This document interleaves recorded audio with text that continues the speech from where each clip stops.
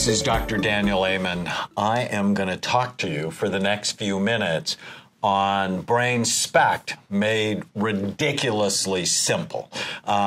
It's a primer on how to read the SPECT scans we do here at Amen Clinics. And we've done them since 1991. And the reason was, well, let's start earlier. 1972, I'm 18 years old, and Vietnam is still going on, and I'm an infantry medic, and that's where my love of medicine was born. But about a year into it, I realized I didn't like being shot at, so I got myself retrained as an X-ray technician and developed a passion for medical imaging. As our professors used to say, how do you know unless you look? And then in 1979, I'm a second-year medical student, and someone I love tried to kill herself, and I took her to see a wonderful psychiatrist, and I came to realize if he helped her, which he did, it wouldn't just help her.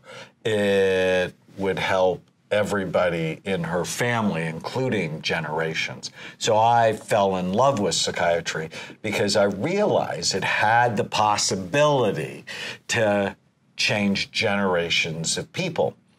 But I fell in love with the only medical specialty that never looks at the organ it treats. And in 1991, I went to a lecture on brain SPECT imaging. And if you take SPECT and combine it with psychiatry, it really created a revolution in my life. The doctor who taught me about SPECT said it's a tool to give psychiatrists more information to help their patients. And so SPECT basically tells us three things: good activity, too little, or too much. And then our job is to balance the brain. So the image on the left, we're looking down from the top, shows full, even, symmetrical activity. The color's not important. It's the shape that matters. And it helps us see healthy and low areas of activity. The image on the right is what we call our active scans, where blue is average activity, and red, or sometimes you'll see red and white, are the most active parts of the brain. And typically in a healthy scan, they're in the back bottom part of the brain because the cerebellum, 10% of the brain's volume, but it has half of the brain's neurons. And so on SPECT, it is typically the most active part of the brain. And I got really excited about the imaging technology, so you can see healthy versus someone who had 2 strokes. SPECT was actually initially designed to look at vascular function in the brain. So the real reason not to smoke is it increases your risk of strokes.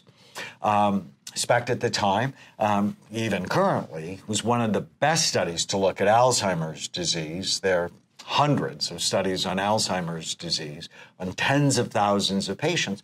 And the pattern is bilateral, just means both sides, decreases in the parietal lobe, top back part of your brain, and the temporal lobes.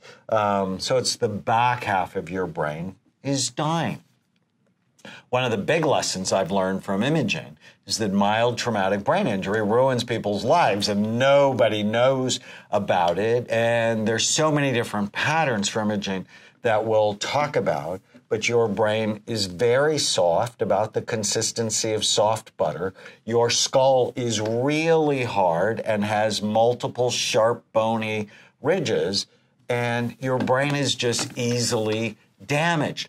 40% of the patients who come to Amen Clinics, they had a significant brain injury in their past. And many people, they just have no idea that that is associated with a high percentage of people who have mental health challenges.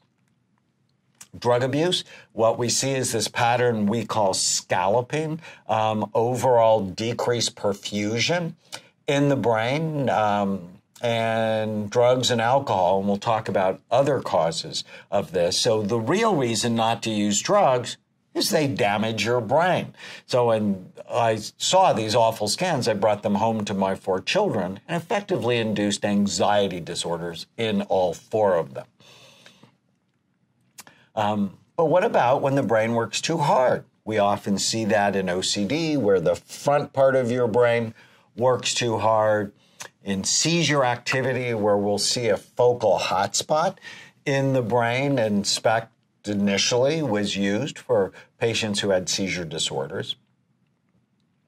And, you know, one of the questions that I get asked is, well, I can tell clinically. And I'm like, really? How can you tell clinically what is going on in someone's brain?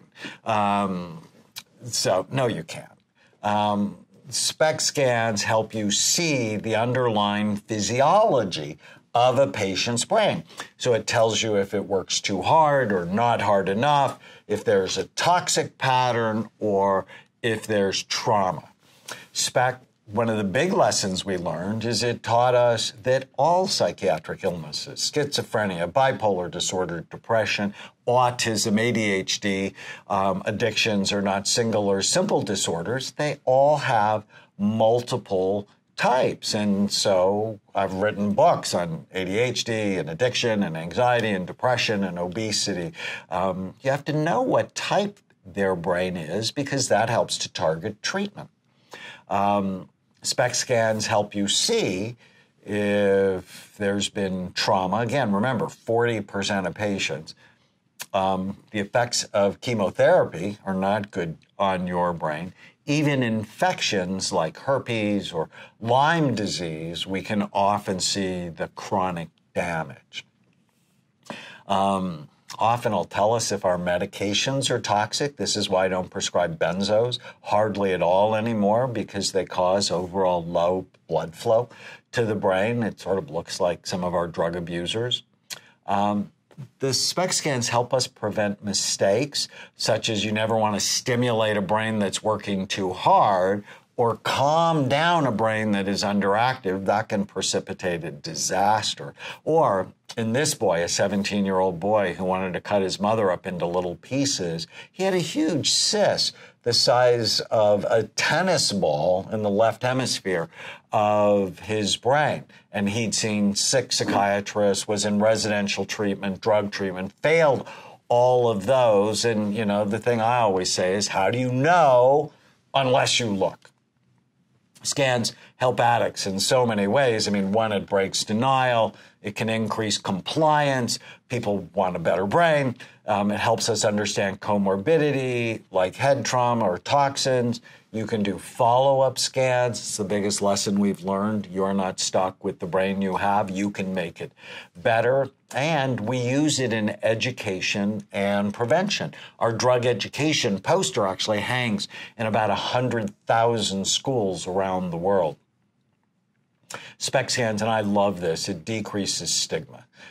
Because people see their problems as medical and not moral. It decreases shame, guilt, self-loathing, and anger. It increases compassion and forgiveness for their families. It increases compliance. We have nothing else in psychiatry that is this powerful or this immediate. Scans help people know their brains can change. You're not stuck with the brain you have. You can make it better. This is a mixed martial artist patient before, and literally 2.5 hours later after we put him on a cocktail of supplements that we created specially for him. Now, it didn't mean his brain was going to stay better. He had to take them over time, but you're not stuck with the brain you have.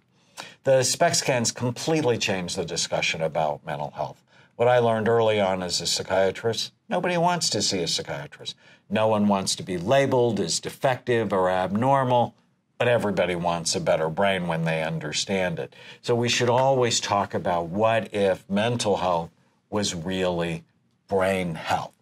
Get your brain right, and your mind will follow. Stay tuned for part 2. And I'm going to actually show you some patterns and some treatments.